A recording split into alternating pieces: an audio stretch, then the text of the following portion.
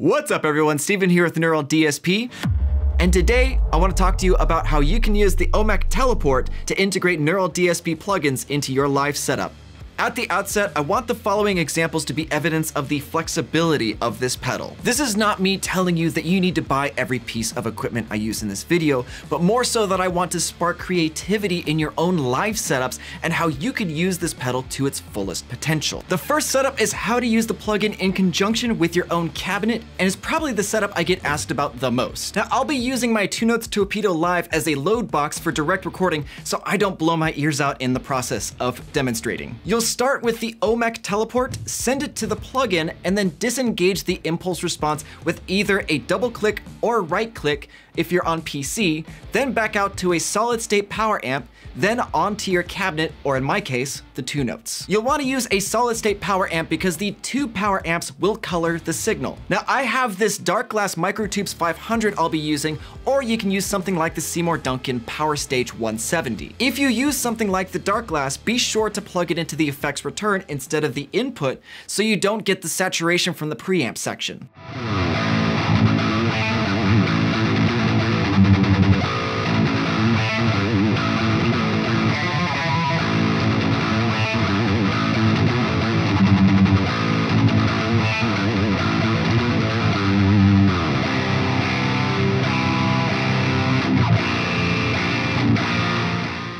The next setup I'm going to demonstrate is probably the simplest, utilizing the pedal and the plugin. Let's talk about audio settings first. On PC, when you set up the pedal with the plugin, you'll want to go into your audio settings, select Audio as your device type, and then select generic USB audio driver. After this, select control panel and switch both input and output ports to the USB audio codec.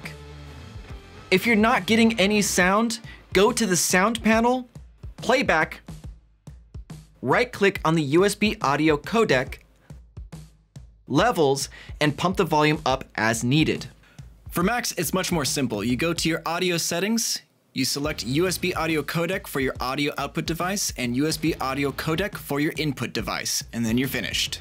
You can now send your signal to the Neural DSP plugin of your choice, either in a DAW or the standalone. You now have the choice to either send a mono signal, a stereo signal, or 2 separate mono signals you set up in a DAW out of the Omec Teleport. Sending your signal out of the pedal in stereo will come in handy when you want to use the ping pong delay in one of the archetype plugins. For this example, I have my signal going into the Omec Teleport to my laptop using the archetype Abasi standalone, then on to record into my Pro Tools on my main rig.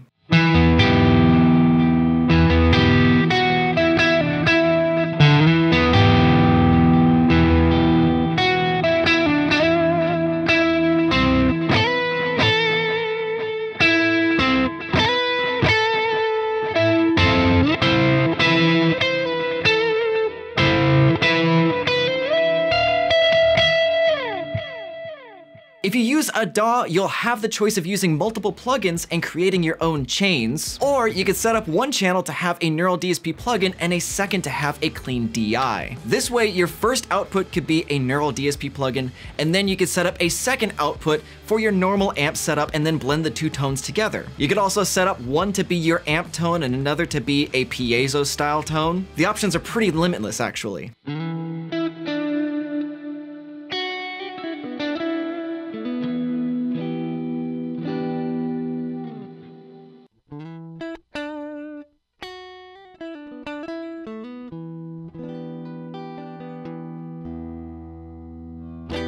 You could utilize the pedals from any of the plugins to integrate into either the front of the head or the effects loop, depending on where in the signal chain you want to add effects. So I have this Mesa Boogie dual rectifier, and I'll show you a couple of potential uses. For the first example, I'll be sending the overdrive pedal from the archetype Nolly into the front of the head. For the second example, I'll use the archetype Abasi delay and reverb in the effects loop.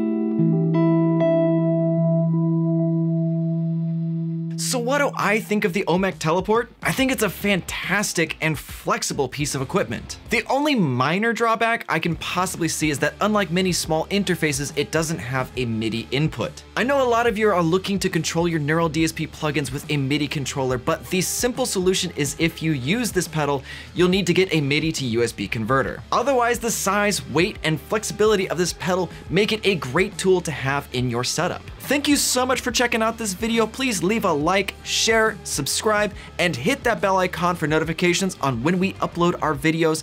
Comment down below, let me know if you like this content, if you want to see me do more reviews on equipment you can use with the Neural DSP products, and as always, I'll see you in the next video.